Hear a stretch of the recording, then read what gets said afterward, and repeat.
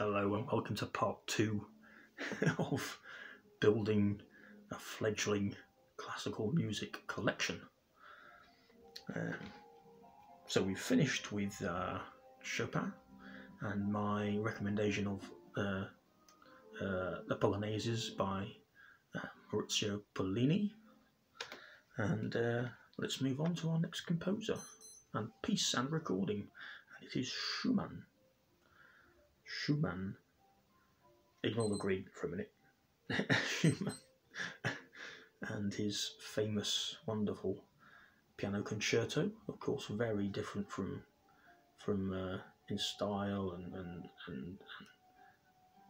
almost every way from his contemporaries and their concertos. Chopin, Liszt, of course, after Beethoven. There we go. That's a very another well-known, well-respected recording, which your collection would do very well with as a start. We've got, of course, the great Christian Zimmermann and the great Herbert von Karajan. I think this is from the 70s. Another Deutsche Grammophon pick. Let's see, is that the 70s? Where are we? Oh, sorry. 1982. 1982. I like all of these. This is on Spotify. If you don't want to collect the physical CDs, you can certainly add it to your playlist on Spotify. If you want to build a classical music collection, we'll start one. There we are. Schumann Clavier Concerto. Clavier Concert, I mean.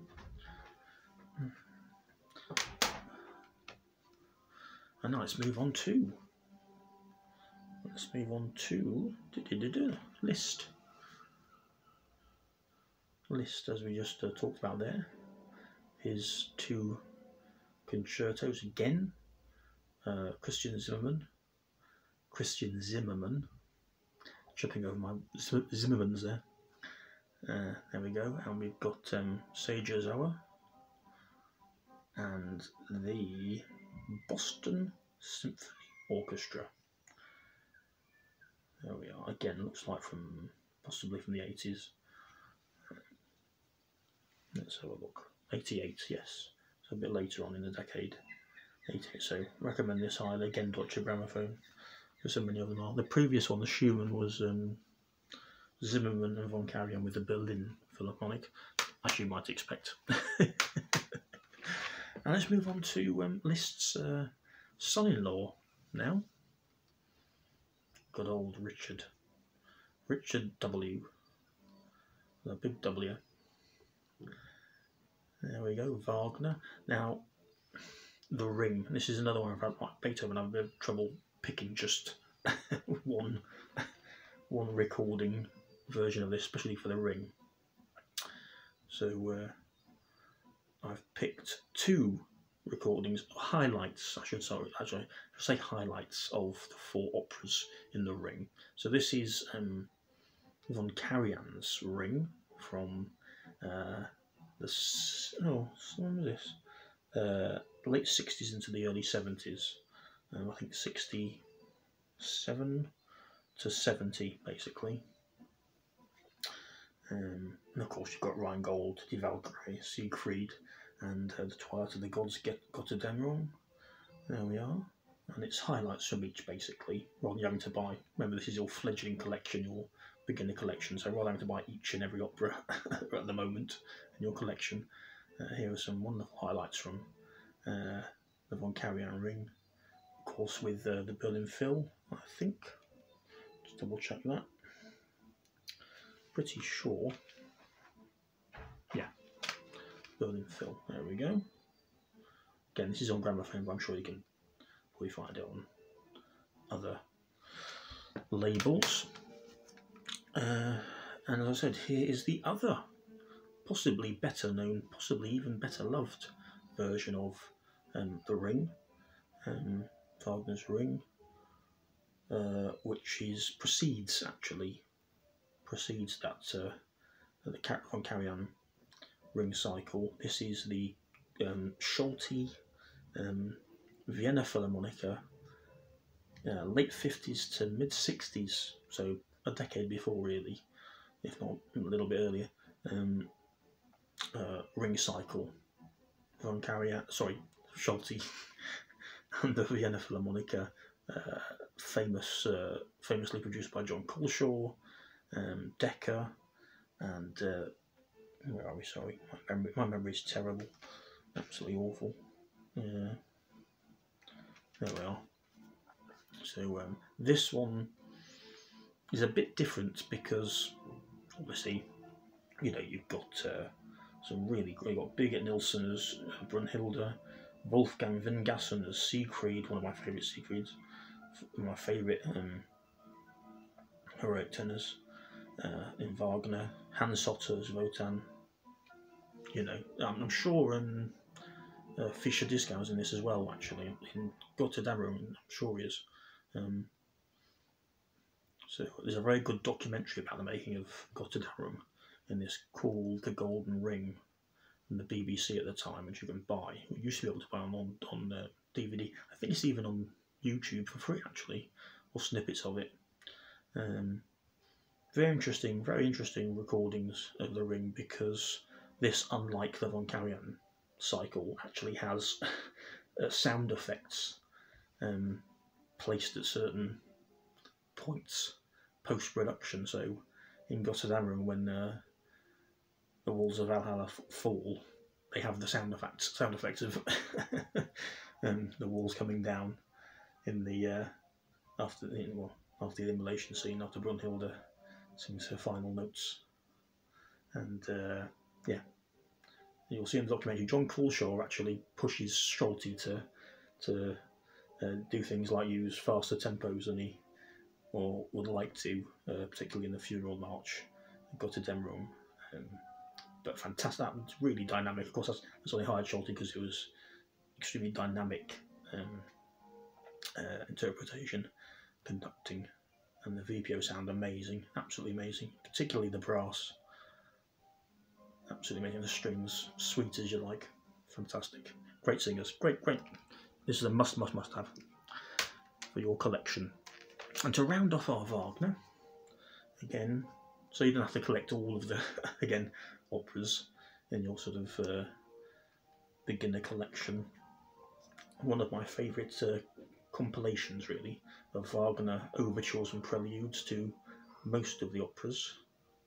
Again, this is Schulte. This is with Schulte with the Chicago Symphony Orchestra and the Vienna Philharmonica. And it's basically, let's see what we've got. We've got The Ride of the Valkyries. We've got a prelude to Lohengrin, the overture to Rheinsee, the overture to the Flying Dutchman, to Fliegende Holländer. We've got the prelude to Tristan and Isolde, the overture to Tannhäuser, one of my favourites, and the prelude to Die Meistersinger, probably my favourite, to be honest. All fantastic recordings, really good. On Decca there. Again, I'm sure this is on Spotify. I'm not even sure if this is available now on CD. I can't sort of say go and get it on CD, so I'm not sure you can get it on CD. But a lot of these I've actually bought and used for stupidly low amounts of money, because for some reason people don't want to listen to them, which I always find bizarre. But there we are. So we move on now. We move on to the there we are, Verdi, the great Verdi himself, of course, Wagner's contemporary, great opera composer. There we are, and I'm going to go with another Naxos sort of historic recording, and this is, of course, Rigoletto, Verdi's, maybe Verdi's most popular opera, along with Traviata. I think Traviata is the most performed of Verdi's operas throughout the world,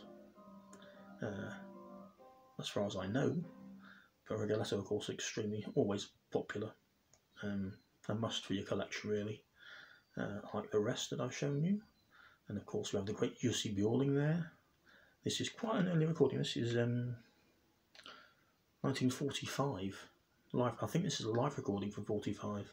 Of course,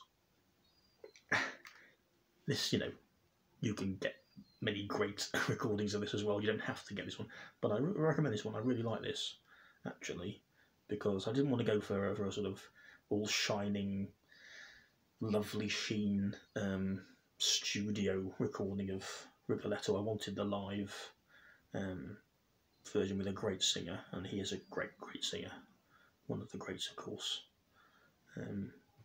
Again, left us too young, unfortunately, just like Glenn Gould, who we've already talked about. So there we are, Jussi Björling. What else have we got on here? Anyway, well, I'll go into that because we'll be here all day. And that's with the Metropolitan Opera Chorus and Orchestra and Cesar Sodero.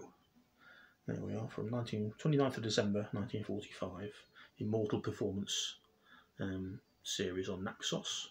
Not much money, very good. And a live performance. And let's go to the other Verdi opera for our next recommendation. And I was talking about La Traviata, extremely popular, possibly the most popular Verdi offering. There we are, and of course there's Maria herself. There we go, and this is on the EMI Classics alla Scala series, where you'll find other blue CDs. Again, I know for a fact this is on Spotify because it's on my playlist on Spotify, along with a few others from the same series. There we go, absolutely fantastic, classic recording. Again, I think this is live. I think the whole alla Scala is live. I could be wrong. Yes, live recording. Again, 1955. So sort of possibly, the heyday for Callas as far as her voice is concerned. And of course, who else do we have here? We have it's Guillini conducting the orchestra of Scala. We have Callas, Giuseppe Di Stefano. What more do you want? What more would you want? Possibly Tito Gobbi, but we'll get to that. We'll get to that in a minute. There we are. So again, I won't go to everybody because we'll be here for a long time, but absolute must recommendation if you're going to have a bit of Verdi, my Italian friends, in your collection. There we are. If you get the CD, you get the booklet with the synopsis, the libretto, broken down into acts in Italian and English, and I think even German or French, and all the CDs. There we go.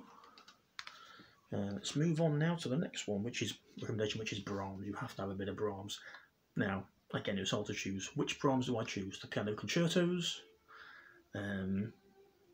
or the violin concerto? Again, I could go in almost anything else by Brahms, but for me, the violin concerto is, if I'm choosing a single CD, the violin concerto is one of possibly my favourite piece of Brahms. Possibly, so very close with the piano concertos. But there we are. You see there, we've got EMI again, and there we've got Guillini again, just as with the Verdi La Traviata I've just seen, with Itzhak Perlman. Fantastic. And I think this is from the picture, looks like the 70s. Is it 1977, I think. There we go. And that's which orchestra? That's the Chicago Symphony Orchestra. Again, you could so many recordings. You could choose so many for the Brahms violin concerto, but really recommend this. But if there are others you could have, but of course I haven't got time to go through everything. All possibilities. There we are here. Let's move on to Tchaikovsky. Someone who I've really over the pandemic and lockdown really become a bit of a Tchaikovsky nut. And here we are. If you're going to have Tchaikovsky, you've got to have the ballets. And if you don't want to pay for each ballet in this early stage of your collection, This is wonderful. This is the collection of ballet suites. So these are sort of the musical highlights from each ballet, as arranged by Tchaikovsky himself, I believe, and conducted by Rostropovich with the Berliner Philharmoniker. As far as I'm concerned, these are the sort of the standard, recordings for these. A must-have again for your Tchaikovsky ballet and ballet suites as a sort of overview. And you have them in chronological order, of course. So you have Swan Lake, you have Sleeping Beauty, you have the Nutcracker. Wonderful recordings, really fantastic, really real flavour of what Tchaikovsky is all about. As with Mozart and his operas and Beethoven and the symphonies. There we go. And one little bit more of Tchaikovsky because I couldn't really resist. Actually, there's another one as well. Again, I've gone on a bit of a Tchaikovsky sojourn over the last 2 years. The wonderful violin concerto. Absolutely fantastic. I'm on there with, again, you could choose almost anyone you want from the great violinists. I mean, David Oistrakh, of course, probably be one of my other definite picks.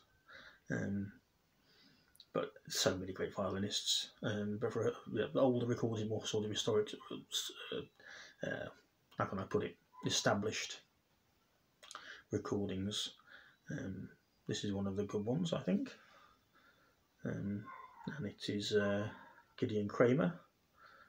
There we go. With you're all backwards on my screen, so I have to keep doing this. Lauren Mazel, a young Lauren Mazel. Look at that. And the Berlin Phil, is it? Yes, Berlin Phil. So you get the violin concerto, and I think you get the serenade as well. Serenade Melancholique. There we are. Can't beat a great recording of the violin concerto. And we'll finish up with Tchaikovsky. Well, nearly. Of course, you've got to have the piano concerto. This is again another standard, famous, brilliant, loved recording, respected recording by Marta Argerich. I'm not sure how you're supposed to say that, pronouncing the name. But never quite sure. Claudio Abbado, Berlin Philharmoniker, Deutsche Grammophon. Fantastic. I think this is one. Live recording, 1994. Wonderful recording. One of my favourite recordings of the Tchaikovsky concerto. Another piece Tchaikovsky wrote for who was it? Rubinstein, of course. Specifically for performer Rubinstein, who didn't like it when he first played it. Didn't want to give it his first performance, from what I read. Which Tchaikovsky seems to have suffered quite a lot from that sort of thing. And here we're going to finish off with Tchaikovsky's symphonies. I know I've indulged Tchaikovsky a little bit here. You could probably pick out one or two of any of these recommendations. Symphonies, let's see. I was on here 4, 5, and 6. Famous Battersheet there. There we go. And of course, Von Karajan again with the Berlin Phil, as you would expect. Deutsche Grammophon. This is on the. This is the Deutsche Grammophon. I think the series is called the 2 CD series, basically. There's a very good this 2 CD series. There's Karl Richter's 1960s sort of mind's eye recordings of Bach's cantatas, famous cantatas, which is also very, very good, very, very cost effective as well. There we go. So I recommend those for your collection. And I think we're going to end there for part 2, and we'll move on to part 3 in a moment. So look out for part 3, and I will see you in a moment. Thanks for watching.